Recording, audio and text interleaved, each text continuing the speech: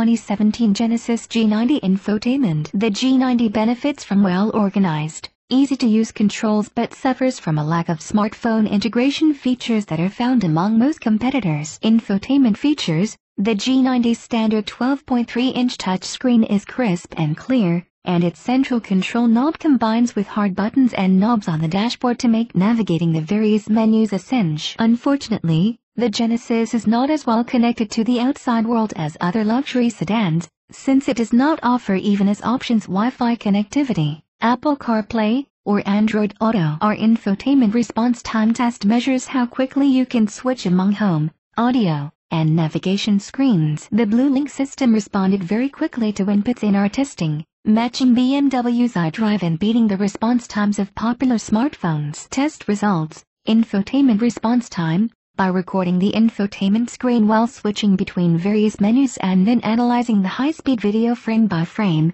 we are able to accurately measure the system's response time. We rate infotainment response, or latency, on the following scale. We measure the electrical current that each USB port provides. All USB ports found in a vehicle provide 5.0 volts, per the USB standard. Current, measured in amps, varies and dictates the charge times of devices. The higher the amps, the quicker a device's charge time. Not all USB devices are created equal. Most modern smartphones can charge at 2.0 amps, while slow or stagnant charging can result from using current at 1.0 amp or lower when the device is in use.